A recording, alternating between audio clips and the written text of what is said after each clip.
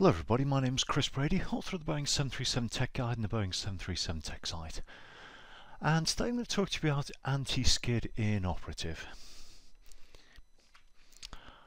Okay, so the reason behind this this presentation, and it is only a short one, is that a couple of days ago a video has come to light which was taken by a passenger on board a 737-800 which was landing at Uja in Morocco. Now the video, which I'll show you immediately after this slide, it shows sparks or flames coming from the left main landing gear after touchdown.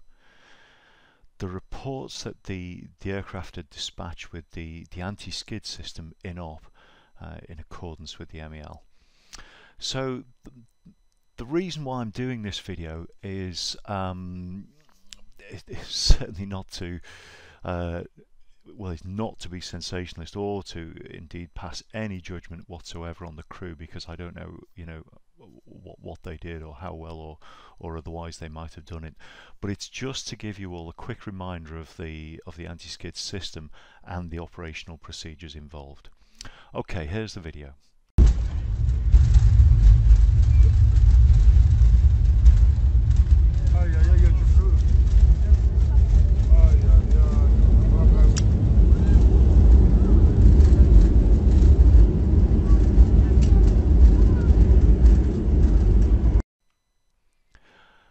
Alright, so let's have a little review about the anti-skid system. So what it does is it's actually some wheel speed transducers which are in the wheel hubs of the main landing gear. So it's only on the main landing gear, not the nose gear. And what those transducers do is they monitor the wheel deceleration and control the brake metered pressure to prevent a skid. Now there are actually 5 functions to anti-skid. The first, of course, is skid control. It's only active above 8 knots, otherwise you'd have difficulty bringing the aircraft to a complete halt. And this is used to control individual wheel deceleration during normal braking anti-skid. And both wheel pairs during alternate braking anti-skid. So it's available in both normal and alternate braking. Locked wheel protection is the next one, and this compares wheel speeds when you're above 25 knots of the 2 inboard and 2 outboard wheel pairs, and it'll release brake pressure from the slow wheel to let it catch up with the other one. The third function is touchdown protection. And this is to prevent wheel brake operation of the, oddly enough, only the number 2 and number 4 wheels when the aircraft is in the air.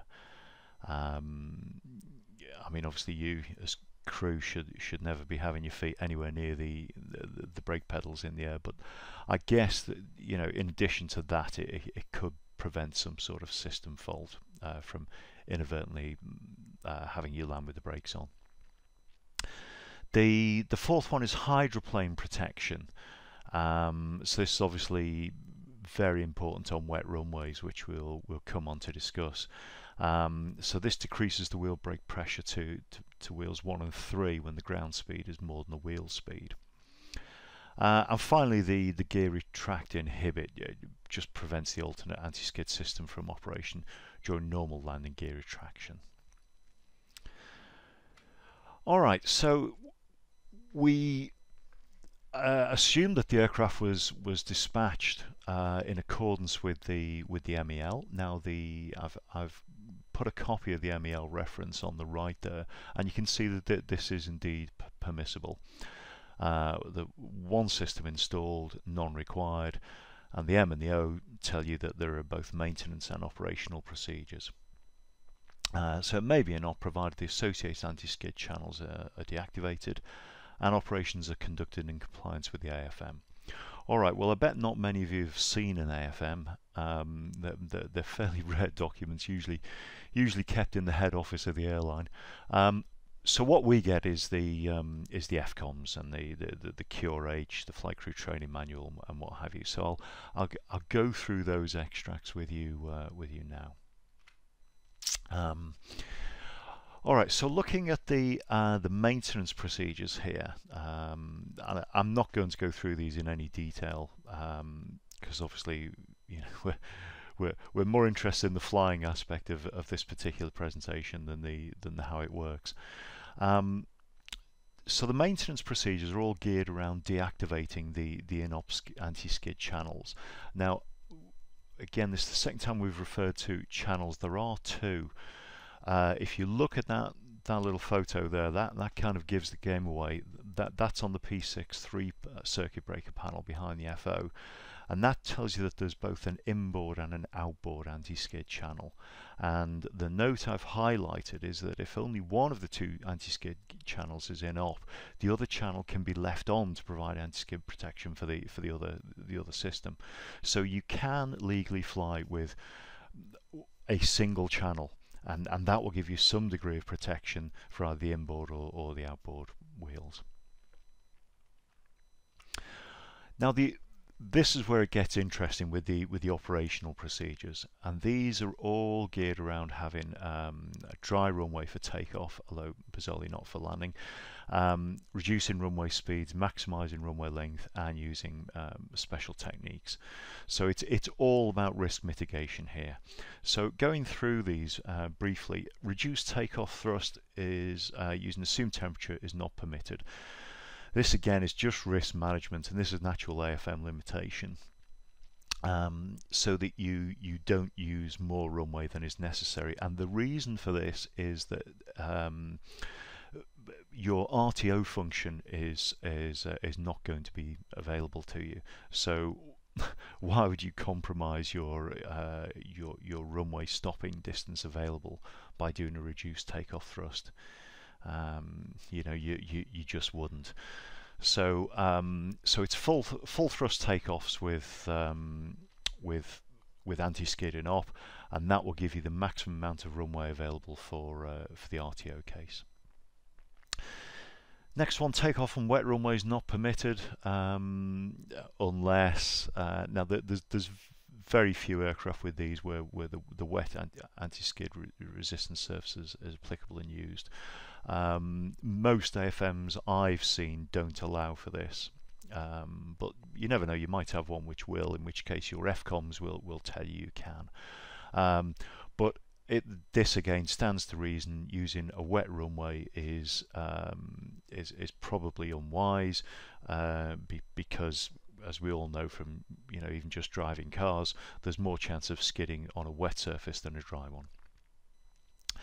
Third one is that the order brake system must be switched off, because that uses the anti-skid. So if you do have to do an RTO or brake after landing, it's manual braking and manual use of the speed brake. Fourth item, payload may be affected due to takeoff and landing runway length requirements. I will come on to this, but obviously you need to check your performance, your takeoff and landing performance to see what runway length you need for your weight and the rest of the conditions. Fifth item, adjust the takeoff and landing gross weight limits as required for anti-skid in op. Yeah, so that's kind of following on from point 4. 6, extend the speed brakes manually, since automatic extension may not be operative with the anti-skid inop. Yeah, I would assume, and in fact they're telling you to assume that the speed brakes won't extend manually. Won't extend automatically. So you need to brief PNF, PM, that he needs to manually extend the speed brakes. And don't forget that's for the RTO as well as landing. So include that in the takeoff brief. Item 7, use anti-skid inop braking procedure. See AFM section 4, that's the performance section, including the actions in step 8, and I will show you those on the next slide. And the final one, landing procedure review. Now this really, I mean, it's all important, but this in particular are things that you need to familiarize yourself with and brief before landing. So the technique is as follows. Use minimum braking consistent with runway length and conditions to reduce the possibility of a tyre blowout. In other words, use the full runway length to use minimum braking. Second one, do not apply the brakes until the nose wheel is on the ground and the speed brakes are being manually deployed. And that, again, as you've seen from the tech review a couple of slides ago, is because there's no protection for landing with the brakes applied. So, I mean, not that your feet should be anywhere near the brakes, you know, for landing anyway. But after landing, you know, wait until the nose wheel is on the ground. They're saying, so not just the mains but the nose wheel before applying the brakes. And finally, brake initially using light steady pedal pressure. Increase the pressure as the ground speed decreases, and don't pump the brakes. Yeah, this is quite an important one, this, about not pumping the brakes, because if you're doing so, you're having to reapply the brakes, and it's that application of brake, that increase in the braking force, which is the thing that can lead to the skid. Okay, so I promised you a look at the AFM. Here is one. It's very, very light on detail, as AFMs always are. But in section 4, that's all it says, and you know, it's nothing more. In fact, it's quite a lot less than you got from the MEL reference. So just raise the speed brakes at touchdown. Initiate wheel braking using very light pedal pressure and increase as the ground speed decreases. And a reminder that auto brakes are not allowed with anti-skid inop. So that's it. As I say, the AFM quite a thin document really on material, which is why we have FCOMs.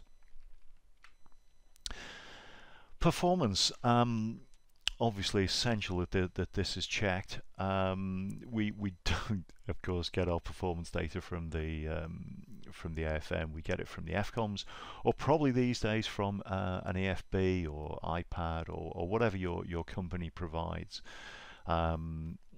Hopefully they're a bit more user friendly than tables, or even worse, graphs. But you should be able to plug in the data for your conditions, and it'll spit out a landing distance for you. But as you can see from here, the landing distance on a dry runway, baseline figure there, 65 tons, 1615 meters. But notice how much it increases with reduced braking action. Personally, if I had this, I would have to.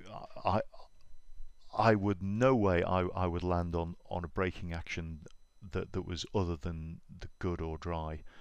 If the runway is contaminated, then I will be inclined not to go.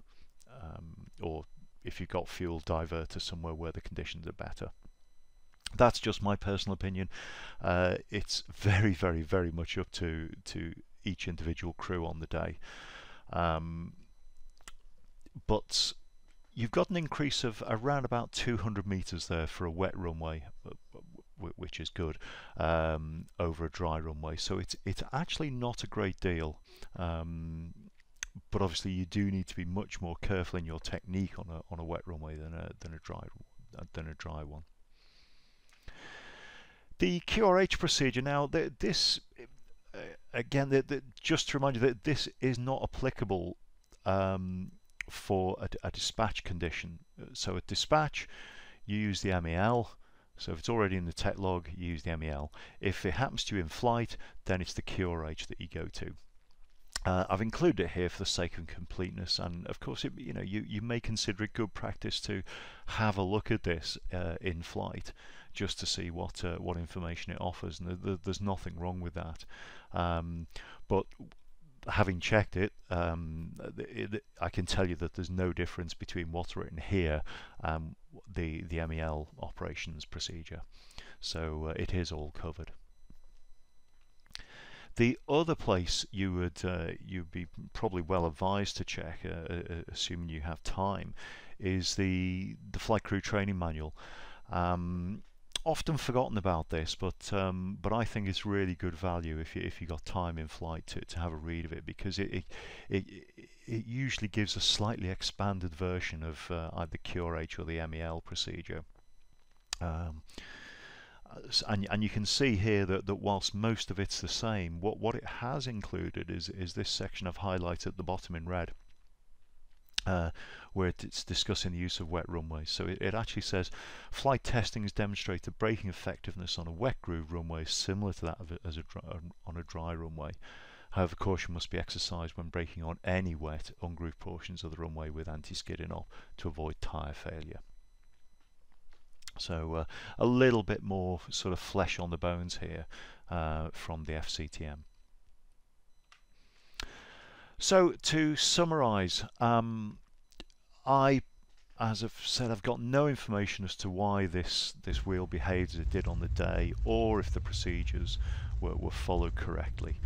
And my intention here is not to pass any judgment whatsoever, but simply to use this event as a reminder to crew about the associated systems and procedures. My advice is to know your systems, follow your company procedures for dealing with either defects, at dispatch, or non-normal events if it happens in flight, in a careful and systematic manner, and always try and anticipate the worst case scenario, which obviously is clearly what this crew had. Okay, thanks very much everyone for your attention. As usual, if you've enjoyed this video, please give it a like, subscribe, and share amongst your colleagues. Thank you.